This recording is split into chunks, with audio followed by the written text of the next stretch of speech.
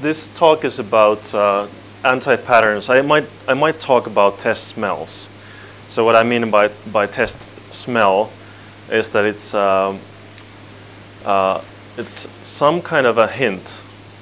It might be the shape of something or the name or some kind of a pain or feeling I get from code, in this case test code, that suggests there might be an issue. So it's not an absolute, yes, that's a problem. It's more like there's something funky about this. I should look at it and see if there is something behind. Not necessarily, but that might be the case. So I'm a programmer by background, also a trainer, coach. I work at a consultancy, and basically I spend half of my time working with code, half of my time with methodology. So this is clearly based on the other half, where I worked with code in a bunch of different organizations, and sort of lucky to get exposure to all kinds of code bases. Mostly Java, and the examples are Java, but I think that these anti-patterns apply to many languages, not just object-oriented languages, many others as well. So here's a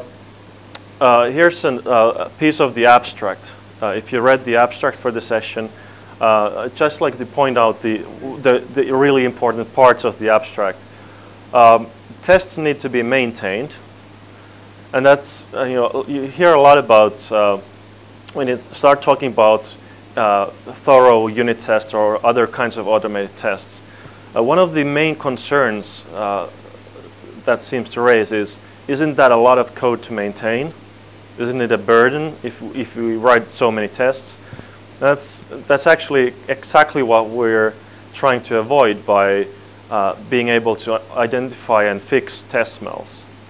The fact that tests are unmaintainable, that is the ultimate test smell.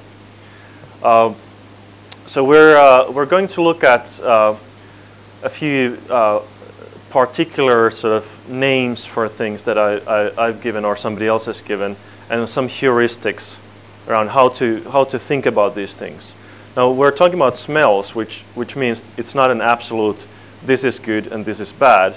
Sometimes what's good in one context, you go to the next source file